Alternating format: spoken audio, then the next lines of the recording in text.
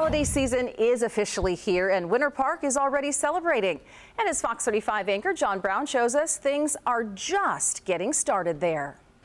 Well, yeah, it's a great night down here in Winter Park, right along Park Avenue, where they have the whole road shut down. As you can see, they already lit the Christmas tree about a half an hour ago, but that's just the start of everything going on this weekend, because not only is this tonight with thousands of people here, but then the parade is tomorrow. So let's find out more about everything leading up to the holidays. We have Betsy, Gardner, Eckbert joining me once again. Good to see you. Always great to have you.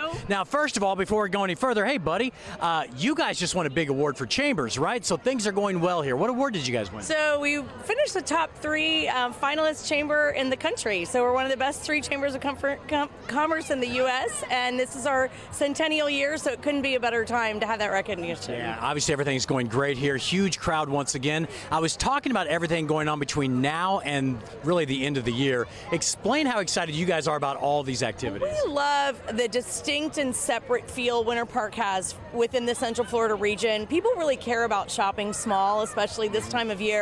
And they love our restaurants. The curated offerings we have here are different from where they are throughout the region. So we know people are going to want to come to our brick streets, see the beautiful landscaping, and experience the special events we have this time of year. So we're really proud of that. And I mean, there's kids running everywhere here tonight. I love seeing all the families coming out here. But this is just the beginning, because tomorrow the parade is going to be spectacular, which I get to MC this again. I'm excited about this. We love having you, John. And it's our 71st year doing this. We'll have scout troops, and we'll have businesses and all kinds of community organizations. We have over 80 entries, so we're excited about the parade. And where else can you do a Christmas parade where it's going to be 80 degrees? Yeah, so it's a that's little perfect. Hot tonight, but it's not deterring us. We have the bubble bus, we have elf stilt walkers, we have all kinds of cool things going on Park Avenue tonight. Great to see you once again. Appreciate you having us out here. John. All right, so again, the parade's 9 a.m. tomorrow morning. There are going to be people all over the area, right down Park Avenue, and there's some other side streets. You can check out the Chamber's website for the map and more information,